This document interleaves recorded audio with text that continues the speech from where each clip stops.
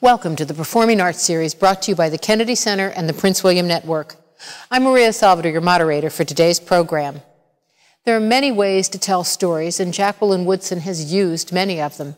She's a picture book author, a novelist, and a poet for young readers. Her books have received many awards, including 3 Newbery Honors, a Coretta Scott King Award, a National Book Finalist, and for her significant contribution to young adult literature, Ms. Woodson has received the prestigious Margaret Edwards Award. Now Jacqueline Woodson has adapted her award-winning novel, Locomotion, for the stage, becoming a playwright. Locomotion, in both forms, novel and stage, is about 11-year-old Lonnie Collins Motion, nicknamed Locomotion, whose life moves from loss to gain, from heartbreak to hope. He discovers the power of poetry to explore and express his feelings about his sister, the death of his parents, and his new life with a caring foster parent. Today, we'll talk about this novel and what was needed to translate it into another medium. It's good to be with you, Jackie. It's nice to be here.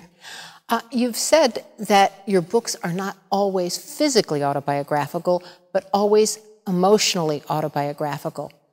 And you go on to say that every feeling my characters have had is a feeling that you have had. So where did Lonnie's story come from? I think Lonnie's story started a long time ago. When I look back on Lonnie, I feel like I see myself as a young person learning to find my voice through poetry and learning to tell my story as an adult. And I feel like there's so much of me inside of the character of Lonnie, the emotional Lonnie, not necessarily the physical Lonnie, obviously. But his story, I feel like, started with my story of becoming a writer. All right, you've been a writer for some years now, but how is being a novelist, a book creator, different than being a playwright? I think writing novels is a very internal and isolated act. And I have the voices of the characters inside my head, but I don't have the rest of the world. And I think writing for the stage is a very external act. I'm thinking about audience. I'm thinking about what they're seeing. I'm thinking about the way people are moving around on the stage. I'm thinking about lighting. I'm listening to my director talk. I'm thinking about costumes and all of these things. When I'm writing fiction, if I say my character has on a pair of gray pants, that's a big description for me. A lot of it is more brush stroking, just ideas of what characters look like and wear. And I have to be much more concrete on the stage. And it can't happen inside their heads the way it can in fiction. It has to be made into action. Well, poetry figures prominently in both the novel and in the play, but as you describe the characters, they work differently. Poetry works differently. Talk about that. Describe how. I think in the perfect world, people wouldn't get bored of poetry. I think if I had tried to just have Lonnie on the stage reciting his book, that I might have lost my audience. And that was something I felt like I needed to create a whole new dramatic arc in the story. I had the narrative arc in the novel, but for the stage, something different had to be done. So I couldn't have him telling us his story. I had to, once again, show it. And I do show it in the novel, of course, but I show it differently. So I had to re-envision how he was going to get that story out. And while I do use a lot of poetry, I couldn't use all poetry. But you liken people to poetry. Would you read the dedication and go through the opening of the play, or the novel, rather? Okay, so usually in novels, there's a dedication from the author to the reader, and I started with my dedication, and then I followed that with Lonnie's dedication, which is, name all the people you're always thinking about. People are poems. Lonnie C. Motion. And continue on. Read the first poem in the novel. Okay. This is called Poem Book. This whole book's a poem because every time I try to tell the whole story, my mind goes, be quiet. only it's not my mind's voice, it's Miss Edna's over and over and over. Be quiet. I'm not a loud kid, I swear. I'm just me, and sometimes I make a little bit of noise.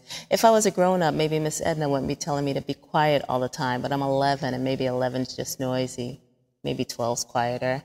But when Miss Edna's voice comes on, the ideas in my head go out like a candle, and all you see left is this little string of smoke that disappears real quick before I have a chance to find out what it's trying to say. So this whole book's a poem because poetry's short, and this whole book's a poem because Miss Marcus says, write it down before it leaves your brain. I tell her about the string of smoke thing, and she says, good, Lonnie, write that. Not a whole lot of people be saying good Lonnie to me, so I write the string of smoke thing down real fast, and Miss Marcus says, we'll worry about those line breaks later. Write fast, Miss Marcus says. I'm thinking, yeah, I better write fast before Miss Edna's voice comes on and blows my candle idea out. Well, the play's opening is somewhat different, but it captures the emotional essence of the book. You had to change it for the different medium. Why and how? I had to change it for the stage because in the book, you kind of have the patience to grow to love Lonnie. And I felt like on the stage, Lonnie had to capture your heart immediately. So he had to come at you and say, look, here I am. And he had to start with something that was universal and familiar. And in this case, it opens with the mother poem, and where he talks about missing his mom and who can't relate to what it means to miss someone you love dearly. So, so I restructured it and started with that moment of here I am, I'm human, and here is what we share. So that's how it opens now. It doesn't open with the introduction of poetry as this book does. I mean, he does it in poetry, but it doesn't open with him introducing himself as a poet, but rather introducing himself as a human being. We're going to see a bit of the play now. So let's hear from the stage.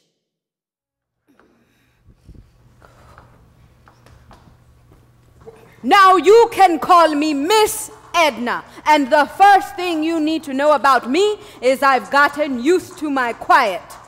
Used to be a loud house when my son was living here, but that was a long time ago.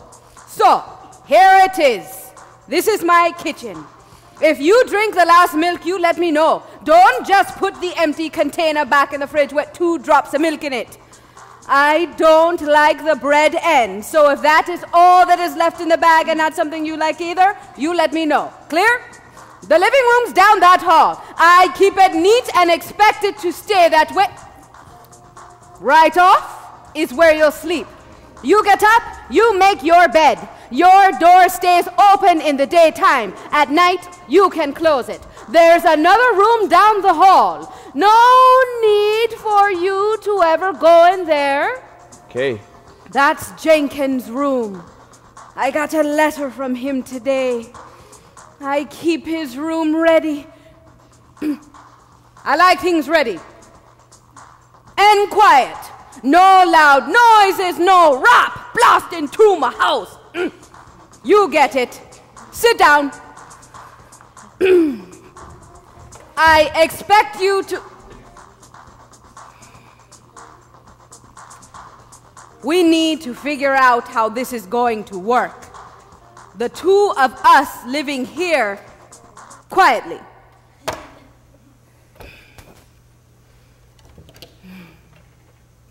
I roasted a chicken. Going to heat that up for dinner and make some peas and rice. I'm sure you're hungry, aren't you? It is a yes or no question. I'll ask it again. Are you hungry? Yes. Well, go get yourself settled in your room and I'll start warming things up.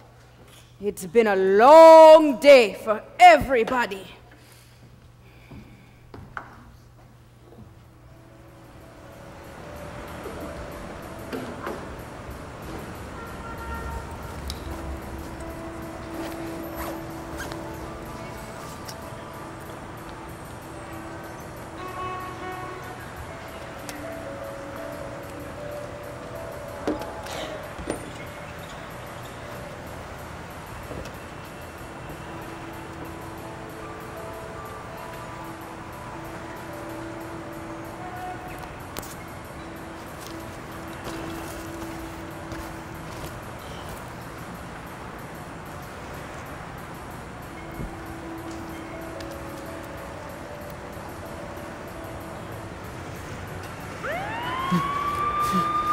At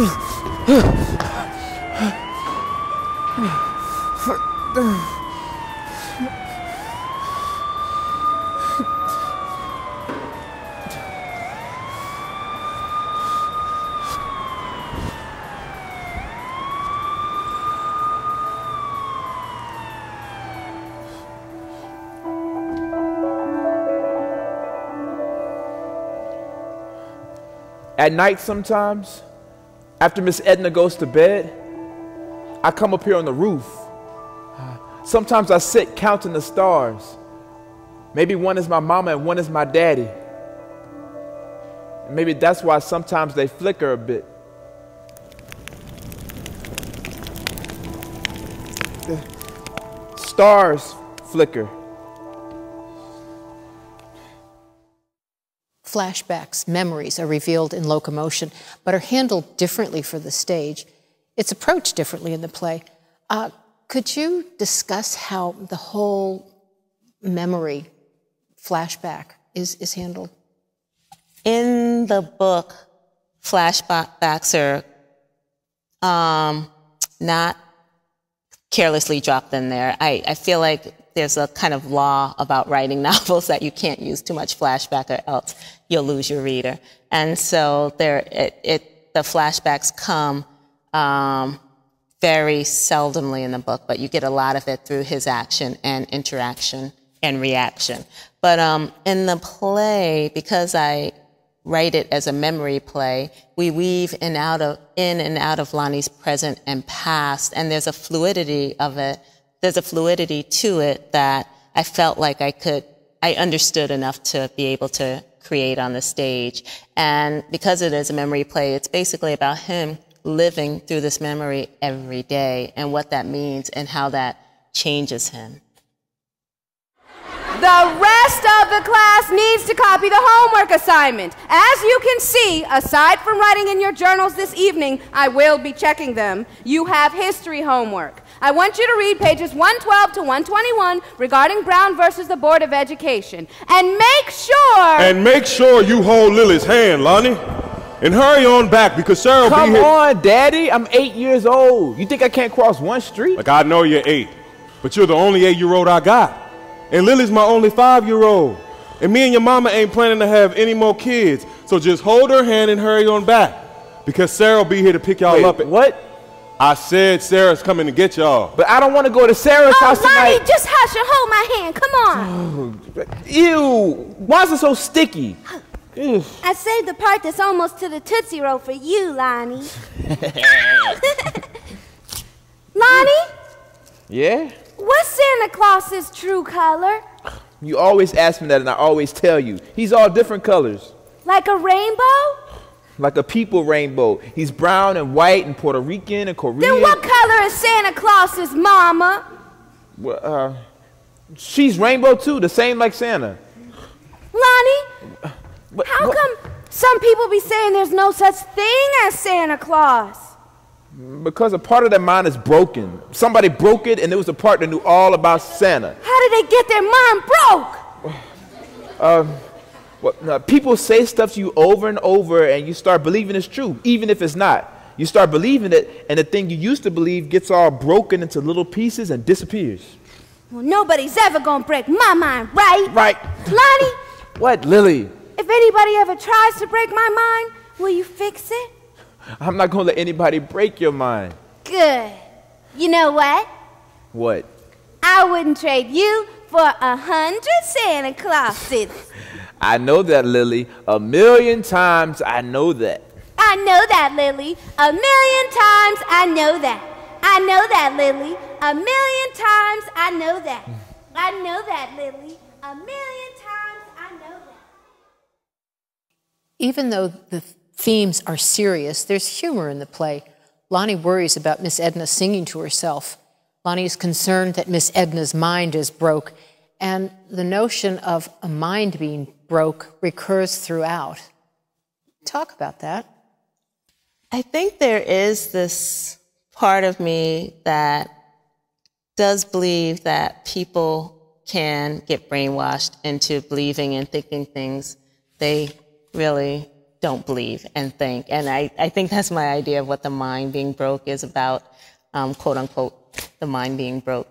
But I think that it's important in terms of these two characters, Lily and Lonnie, that they stay strong and keep this memory intact instead of thinking of it as something that has to be erased so that they could survive. And for me, I didn't want their minds broken in that way, to think that in order to go forward, I need to forget the past. And I think the past in everyone's life is so important to who they become, and to let your mind get broken and not remember that past, to me, feels tragic. So it does come up a lot. My Jenkins gonna be all right.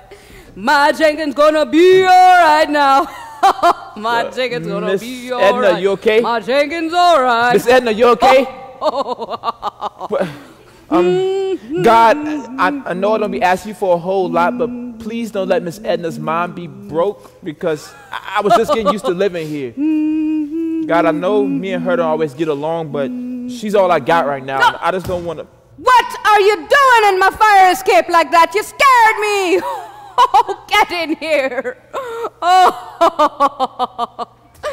Oh, I got a letter from Jenkins today. Said he's looking forward to meeting you when he comes home. Oh, Lord, let this war end so my boy can get here. But he's safe, and he's eating. Oh, Lordy, I'm just so happy. Your bed did not get made this morning. Well, I was late. It's in there waiting for you. You know I can't live with messy people. Oh. Boop.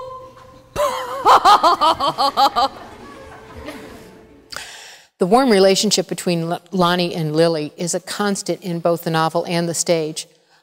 One scene that demonstrates it, and the individual personalities of the children, is the one when Lonnie sees Lily after a long time.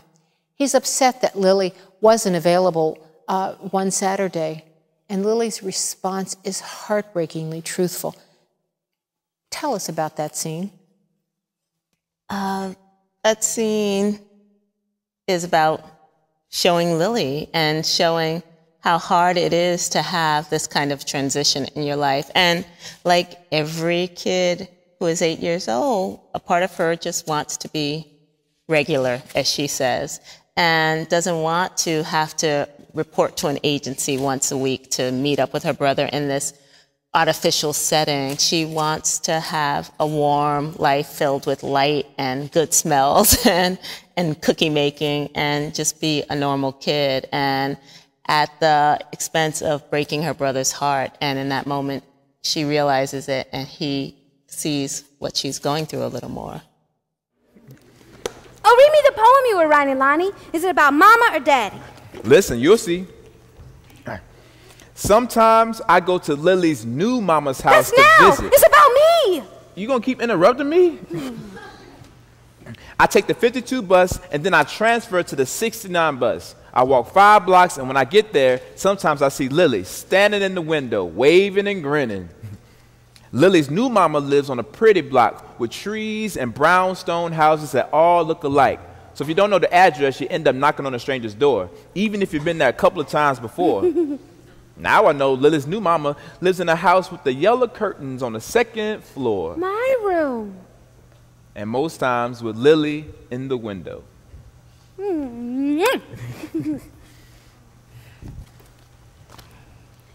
Hey, Lon, I gotta tell you something. Yeah? I'm sorry I was missing all those Saturdays. Well, you had stuff to do, and on one of those Saturdays you were sick. But that's not the whole truth. I just wanted to be regular and do all the things that other kids do on a Saturday. You know, like going to parties and making cookies and stuff like that. My mind got broke. I didn't want to be in that old ugly agency place with all those ugly lights and those people. The fluorescent lights. Fluorescent lights. They made me sad. You could have just told me that. I think I'm still sad, Lonnie. Except for the days when I forget about not living with you, when I make believe I'm regular. Miss Selma's only child. But that's not true. You had a family once. It was 4 of us. I know that. But if I think about it every day, it makes me feel all in between. Lonnie, it's time for you to head on back home now. We're just saying our goodbyes, Miss Selma.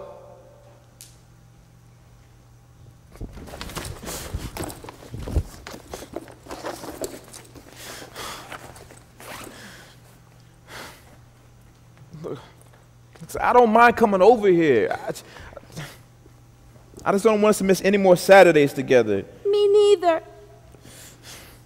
And in July, we get camp, and then we'll have 2 whole weeks together. It's almost springtime, Lonnie. We don't have that far to go.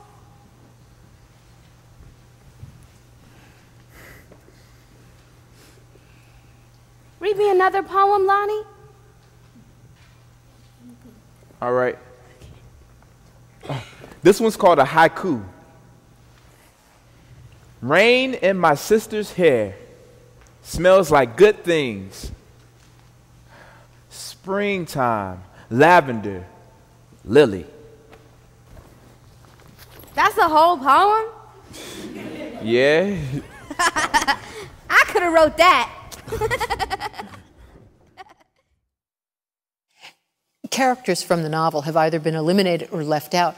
How did you make these decisions? Well, Kennedy Center said I could either have 1 character or 3. And so I knew I couldn't get all the people in that book up on the stage in 3 characters. And I had to figure out how to use the 1 actor or 3 actors, not 1 character or 3 characters. And I had to figure out how to get as many characters as I could into those 3 actors. And it was a challenge, but I'm completely grateful for it, because I feel like I did things I would have never have thought of doing, like taking the character of Eric, Angel, and Lamont from the book, the characters from the book, and making them into Enrique, a composite of all of them, and figuring out how to move people onto the stage and off the stage so that they can reappear on the stage as someone else, and all of that. And it felt like choreography, and it felt like poetry. I mean, moving and having people say things that carried them off the stage. So it was actually quite fun in the end. Well, Enrique figures quite prominently in the script. You've already talked about how you've come up with him, but what makes Enrique special? I think what makes Enrique special is the actor G. For one thing, I think the actor playing Enrique is amazing. I think they're all amazing. And each time G comes onto the stage as Enrique, it feels like this light comes onto the stage and this energy, and he's all these things, and I think, wow, I can't believe I wrote those lines for him. And so I think another thing that makes Enrique pop that way is because he is such a complicated character. He's dealing with sickle cell, and he's discovering that he's a poet as well, and he's trying to figure out his close friend, and he's struggling in school and trying to be a clown about it, but really not wanting to be struggling in school. And for me, it gave me a chance to really put some humor in there, and not at the expense of anyone, but just show this person who can have all the struggle and be able to laugh constantly, which I think is important. The notion of self-expression connects the play and the stage production. Miss Marcus tries to promote poetry as a means of doing just that. Let's see where Miss Marcus talks about the power of poetry. Describing people is not poetry. It's just stuff. It's just things that happen. But it's stuff that happened to you. It's your memories. It's your poetry. No, it's not. It's just some things that's in our head, and you're trying to tell us it's poetry. Something's missing from our words. It's different than the poetry you read to us. What is poetry, then? Good question. But nobody asked it. I'm asking it, Enrique. What is it to you? Irrelevant. Good word, huh, Ms. Marcus? Irrelevant, meaning it has nothing to do with me whatsoever? I hate poetry. It's stupid. That poem you read us about the guy being in the woods and in the snow and his horse thinking he's crazy or whatever? What the frick frack has that got to do with me? I don't have no horse. But your grandpops has one in Puerto Rico. That's what you said, unless you was lying. I wasn't lying. In Arecibo, where my mom's family's from, they're horses. Oh, and they're strong, yo. If you stand in front of them, they kick you because of how their eyes are on the side and they can't see in front. And they're strong. Or as my mom's family be saying, son muy fuertes. Look at you speaking your Spanish. My mom's Puerto Rican. I better speak some Spanish. But you black. My dad's black. Too black, too strong, got the best of both worlds going on. How's that? How's what? Describe what's familiar to you, the best of both worlds. Yo, my mom throws down in the kitchen. Yo, she makes the best bacalaitos of anyone, no lie. And my dad, well, he's just mad cool. I mean, you could talk to him about anything. So, good food and good conversation. No lie. Then write that in your journal, just what you said. Why? Because it's real life. The things that happen to you. But like I said, we don't have no woods in Brooklyn. Which is why Robert Frost wrote that poem and not you. You're not Robert Frost, so don't write about the same things as he does. Yeah, because he's dead and I'm not. That stuff, all of it, Arecibo, the meals your mother makes, all of it matters. Write it down. It's your experience. For the test? For you, Enrique, it's your life. Write it any way you want for you. Like rap. Like our brothers be talking about their lives and whatnot. Well, I can write it that way? Sure can. Okay. Check it. The food be slamming. The mood be jamming. Get to my mama's house before there is a famine. I think you are on to something, Enrique. These are good ideas coming. Why don't you write them in your journal first and share them with the class later? But how am I going to write? You tell me how to spell. I think you'll figure it out. Wait, but my stuff's not funny like Enrique's. It comes out all serious. It's not always fun, Lonnie, or funny, but it's your story. Whatever comes to you, however it comes to you, just write it.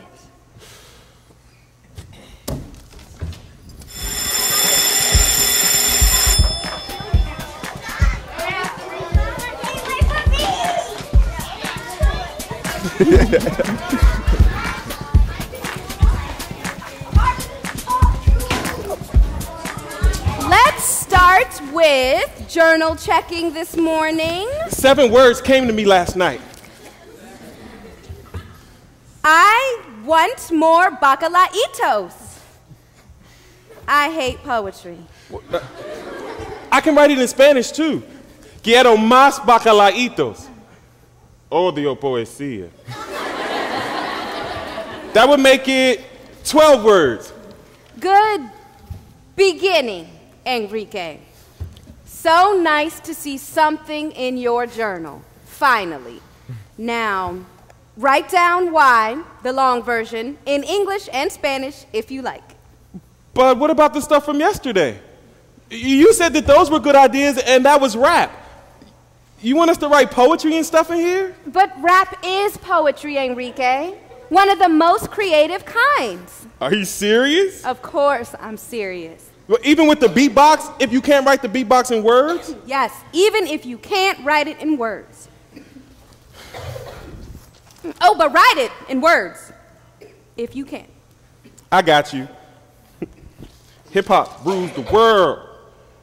Hip-hop rules the world! Yo, hip-hop rules the world! I said hip-hop rules the world! Enrique's acting like he just won the lotto. But all it was Miss Marcus saying, Of course rap is poetry. One of the most creative forms. Now Enrique's writing lyrics and bopping his head, and every chance he gets saying, Hip-hop rules the world! Saying, Hip-hop rules the world! Saying, hey, dog, guess who else is a poet now? Hip-hop rules the world! What is the power of poetry? I think in order to talk about the power of poetry, we have to talk about the power of language. And I think language has the power to change everything. I mean, you can say things in ways that make people feel certain ways, and to say the same thing in another way and make them feel a whole different way. And I think the way we put words together is important every day of our lives. And I think really taking the time to look at language in all of its forms, all of its poetic forms, because I think language is poetic, is important because it makes us have to stop and think about what we're saying and how we're saying it. And I think for young people, poetry changes the world. It gives people voice. It gives them the tools to tell their stories. It can be deceptively simple. It can be really complex. It can be Enrique's hip hop. It can be, I don't know. There's so many ways poetry can get into the world and change the world. And if we can change the world through poetry, I'm happy. Well, Enrique actually adapts a poem by Langston Hughes. Why did you choose Hughes's poetry? Langston Hughes was one of the first poets I fell in love with, and one of the first poets I really understood. I remember the first time I read, well, son, I tell you, life for me ain't been no crystal stair, and I just realized I understand this poem, and I was in 5th grade, and I'm like, I understand what this mother is saying to this son. And then I love my friend. He went away from me. There's nothing more to say. The poem ends same as it begins. I love my friend. Okay, last night's assignment. I asked each of you to write a poem in your journals to be read out loud to class. Again, I expect no stumbling over words you scribbled down and now can't decipher. I expect loud, clear voices, original ideas, and a good time. Who wants to start? Enrique! You thought you had me, huh, Miss Marcus? But look, right here. I got it, see? Page 2 of Enrique's journal clearly shows a well-executed poem entitled My Dream, adapted by Enrique Anderson. Shall I begin? Please do. To fling my arms wide in some place of the sun, to whirl and to dance till the white day is done. Then rest a pale evening beneath a tall tree while night comes on gently, black like me. That is my dream. Nice, huh? Yo, E, that's sweet. Very sweet, Enrique. And it was sweet when Langston Hughes first wrote it and called it Dream Variations in 1926. I know Langston wrote it first. That's why I said adapted by. Because you and me both know that to adapt is to change in order to improve or make more fit for a particular situation. From the Latin adaptare, to fit to. And if you'll be so kind as to let me continue, I can gift you with the rest of the poem.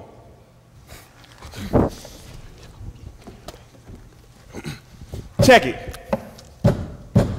To fling my arms wide in some places of the sun, yo, to whirl and to dance till the what? Till the white day is done. Then rest a pale evening, a tall slim tree, that's me. While night comes on gently, take it down now. I said a black like me, like who? Like me. Now back in Langston days, brothers didn't say black. Someone call you that and you was ready to attack. But time moves around, words go underground, different meaning, different sound to new definitions abound. What was once taboo is now all over you. Black like me, I said black like me. So with this poetry comes a little history laid down by Mr. E. His own sweet creation, a variation on a dream. With props to Langston Hughes. Yo.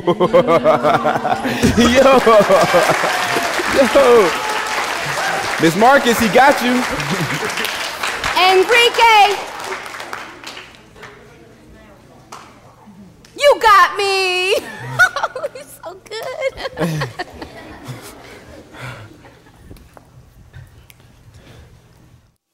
In the book, Lonnie doesn't want to share his poems with Miss Marcus, while in the play he does so willingly. Does this change the characters fundamentally?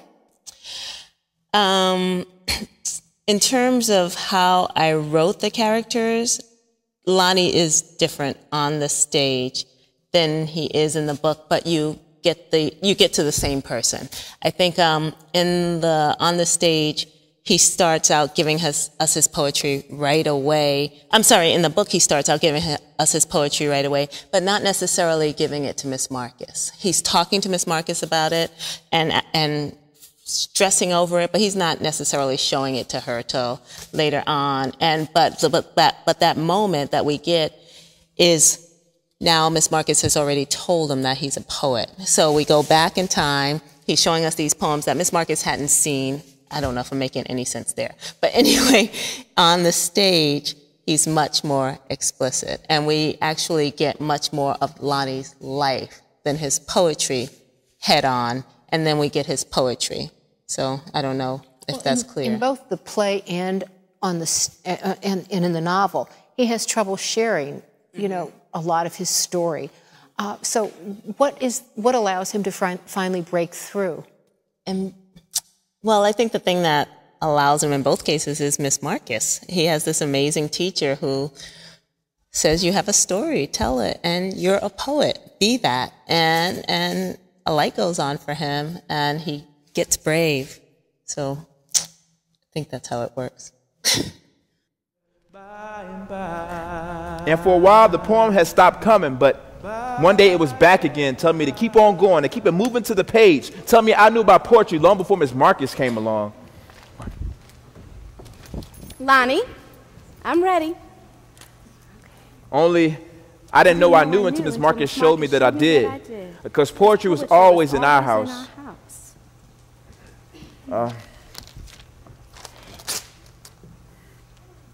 I wrote this one last night. The newspaper said 2 people died, and right on the next line it said their names. The newspaper said survived by Lily and Lonnie Motion, ages 5 and 8. There was a bus leaving real early for the Bronx Zoo, and Pastor Marshall's daughter was taking a bunch of kids, so we all slept at her house. And Mama and Daddy had a date, and they be coming by to pick us up first thing in the morning. So Lily blew Mama a kiss. You think it's still flying through the air somewhere? Amazing. My only question, when did you know that you were a poet? That is my dream. That is my dream. A long, long time ago. Well, thank you for this. And Lonnie, that journal seems to be pretty full. Time to start another one. I'll be reading it tomorrow.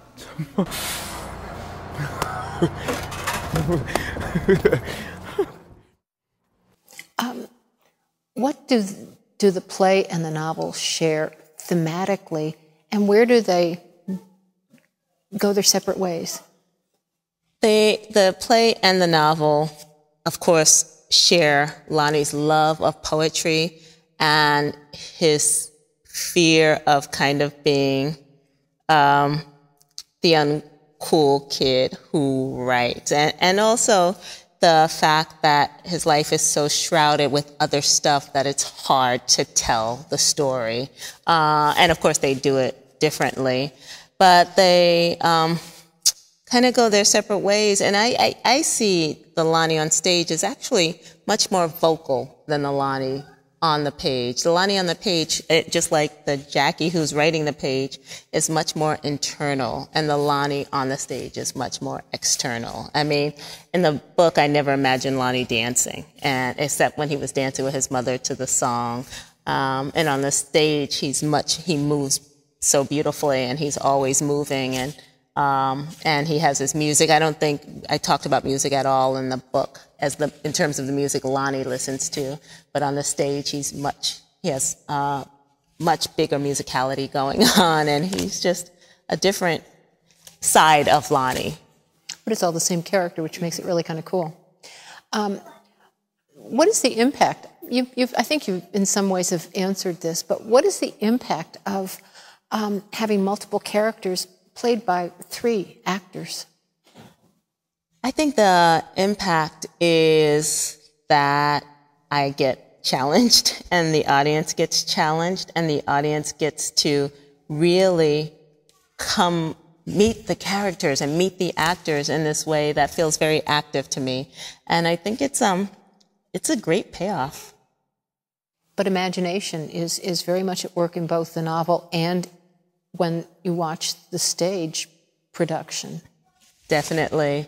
I mean, look, the stage production is amazing. And you can get lost inside of it. And I felt like when I actually saw the play for the first time that I thought, I never imagined that it would be this easy to watch and that I would be able to be a part of this dream so easily, that I would be able to just sit back in the audience and say, wow, this is an amazing story. And these actors are really telling it.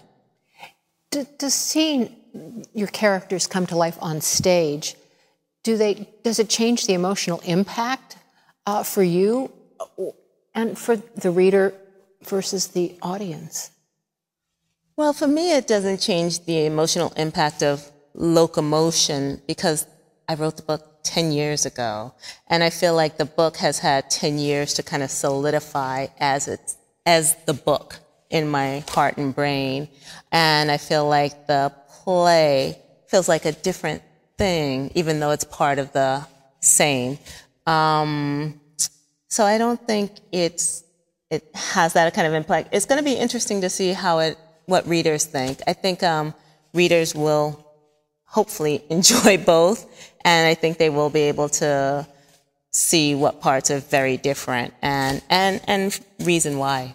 The novel is explicitly about poetry, and you're explicit about the kinds of poetry you introduce your reader to. What is the impact, and why did you choose to make a whole book of poetry?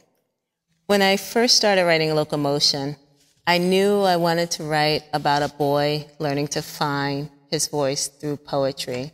And I started writing it, and I wrote chapter 1, Lonnie Collins' Motion was 11 years old and lived with his mom and dad, whatever. And I probably got to about the 3rd or 4th chapter, and it wasn't working, and I realized I was breaking the first rule of writing, which is show, don't tell. Show, don't tell, show, don't tell. And here I was telling this story about this young boy who's writing poetry instead of showing his process as a poet. And so then I went back to rewriting it, and I realized I had to write it as poetry. I had to show him struggling through the words. And I had been terrified of poetry as a kid. I thought it was some secret code. I thought people were trying to confuse me. I thought it was another way to make me struggle as a reader. And until I discovered Langston Hughes, whose poetry, just spoke and said things that I understood. And so when I started rewriting Locomotion, I knew I wanted his poetry to do that. I knew I wanted it to be somewhat narrative. I wanted the line breaks to evoke something, but I didn't want it to be a secret code. I wanted people to be able to read the monsters that come at night don't have 2 heads come blooding, calling your name. And I wanted them to also go back and read the monsters that come at night don't, so that they can see the way poetry breaks itself up and how line breaks matter and how 2 different things can happen in a poem depending on how you read it. But I didn't want them to be confused. So I went back and I started writing and rewriting poems. And then I read a couple of journals on how people teach 5th and 6th graders poetry. And one of the many things I learned is that they start by working with a lot of forms. So I knew that if I wanted the book to be realistic, that I had to give them some form. Talk about the impact of scenery in the play. The stages, the scenery changes. It's an intriguing set. Talk about it. It's I think of it as like when I write a picture book. When I write a picture book, I get to choose the illustrator, but then I can't talk to them, right? So I can't say, draw a picture of a girl on a tire swing or anything like that. Well, I don't get to choose the set designer, But, and then basically in the picture book, I have my words, and then I come in and I see the art, and I'm like, whoa, that's how my words are interpreted, and this is, and then the two become the whole, and it works. And I was really surprised by this set, because it wasn't what I imagined. I had seen Knuffle Bunny, and I love the black and white photographs, and I love the clean lines of the set, and of course I wanted that, and I had this vision of what Brooklyn would be like, and when I saw this set, and I thought it was, oh, it's painted, and it's moving around, and oh, there's the real bed, and then it became a part of the whole, and I understood it, and I understood how it worked, because I think black and white photos are something too kind of serious, would add this maudlin impact to the play that I didn't want. And I think something, because it's brightly painted, and there's a lot of light when we need a lot of light, and then there's always the promise of the Brooklyn Bridge behind us and the stars, and there's something about it that that kind of lets you exhale. And when the set changes, that was one of Jennifer's thing, was wanting the audience to be able to participate in what's happening, that to know that theater is not magic, that this is how it works. We change the scenes and this is what it looks like, which is empowering for young people. It gives them a chance to say, yeah, I can do that. And I love it. I love it. I think the set is great. I can sit up here. I can look at it from the audience for forever. Well, lighting is the visual cue, really, for the memory portions. You know, when Lonnie is recalling a scene, and the lights change the ambiance of the stage entirely. And the sound, I mean, the ghost, the echoing of his mom's, and when his mom and dad say, well, first thing in the morning, first thing in the morning, first thing in the morning, and moments when his sister, when Lily's moving off the stage, and you hear that echo. I remember the first time I saw it in preview, Lily's backing off the stage, and the kid, and her voice is echoing, and the kid in front of me is like, is she dying? Is she dying? And I thought, wow, it's just great, because they were picking up on something, but they weren't quite sure yet what they were picking up on. And I just love that subtlety of it and what it creates. Well, the way past and present merge on the stage intrigues me.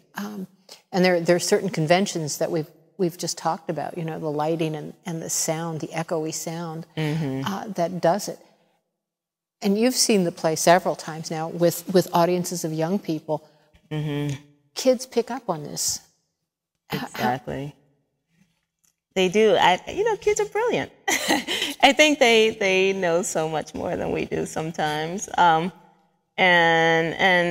you know, by knowing, I mean, their heart's intact and their gut is intact, and you can't pull the wool over their eyes. You can't dupe them in any way, and it's what I respect so deeply about them. You know, there's not a way, the stage is not going to lie to them. And so, or if it tries to, they're not going to buy it. And you see it in their reactions. We were talking about another play where the kids were just dancing in the aisles, and it wasn't expected. Like that there was no cue to dance in the aisles, but you know, in mass, these kids got up and were dancing to this song, and I just love that kind of stuff. I just love that they feel it and they do it, and no one has silenced them yet. And so when I'm writing for them, when I'm writing novels and picture books, and now I know when I'm writing plays, there is this deep respect that I continue to have for my audience, for my young audience. Well, there's a sequel to Locomotion called Peace Locomotion. You use a different form, though, but you bring us up to date with what's going on with Lonnie and Lily. Do you want to just talk briefly about Peace Locomotion? Well, in Peace Locomotion, his brother Jenkins is home from the war, and Rodney, who didn't make it into the play, is also home. These are his two foster, Miss Edna's sons. And Jenkins has been injured in the war. Lonnie has been injured emotionally because he has this teacher who tells him, he has a new teacher who says, he tells her he's a poet, and she says, you're not a poet until you've published something, and until you publish something, you're not a writer, you're an aspiring writer. And it silences him, it crushes him, and so I knew that was going to happen in the book, and I knew as a result I couldn't write another book that was written in verse, because when the book opens, he's not really writing poetry until later on, until he finds his voice again. And I knew he wanted to keep in connection with Lily, so it's a book of letters that he's writing to Lily about his life and their lives. You've said that your work is emotionally autobiographical. Did anything like that ever silence you as a child? You know, I think the thing about being a kid, that was really, I was a chattery kid in some ways, and nothing ever silenced me for long. So I do remember when I wrote my poem in 5th grade, the teacher didn't believe I had written it. And so then my mom had to come in, and, you know, my mom's like, she writes all the time. This is all this girl does. And then the teacher believed it, and I ended up winning a Scrabble game. But it was that moment that was, I'm sure, devastating, because here I am, this child trying to convince this, you know, having this teacher say, you didn't write this. And what that means is you're not smart enough, you're not articulate enough, you've never showed me this. And all of the things that kids read into a message like that. At the same time, here I was writing something that must be good if people didn't believe I wrote it. So looking back on it, I think it was two-sided in that it was a curse and it was a gift that I'm like, wow, I must be halfway decent. She doesn't think I wrote this. But I'm sure it silenced me for about 2 seconds. So you, like Lonnie, have always kind of known that you're a poet. I was scared of poetry, but I knew I wanted to write. I knew I wanted to tell stories. And I didn't know how they would get into the world, but I knew they would somehow. Well, thank you, Jacqueline Woodson, for sharing your poetry and your emotional autobiography with us. We're going to leave you with the final scene from Locomotion. Goodbye. Camp Kaufman's in upstate New York. You go to Port Authority and take a bus for 2 hours, and then you're there. And there's horses and a lake and a swimming pool, and there's your little sister Lily coming too. The two of you for 2 whole weeks together. But now it's June, and you're on the bus heading to your little sister's house, where soon her new mama is waiting to give you a long, hard look to see if you're dressed right for today's church service. Who said, "Well, I guess so," when you asked if you could go with them every Sunday, even though no was so near the front of her tongue. And you go, not because of anything else, but for the fact that you get to see your sister and sit next to her every single Sunday for 2 whole hours. And after that, if the weather's nice, you and your little sister get to go to Prospect Park and spend some more time together. Lonnie! I saw you get off the bus. I missed you. You just saw me yesterday, silly. I know, but yesterday seems like so long ago. And sometimes I get scared I'm never going to see you again. I'm your big brother. I'm here, you know that. I know that. Oh, for later on, after church, I got one too. My foster mama says that we can sit on the stoop and wait for her just so long as I don't get my clothes dirty. Isn't this the prettiest dress you ever laid eyes on? I'm something else. Yeah, you sure are.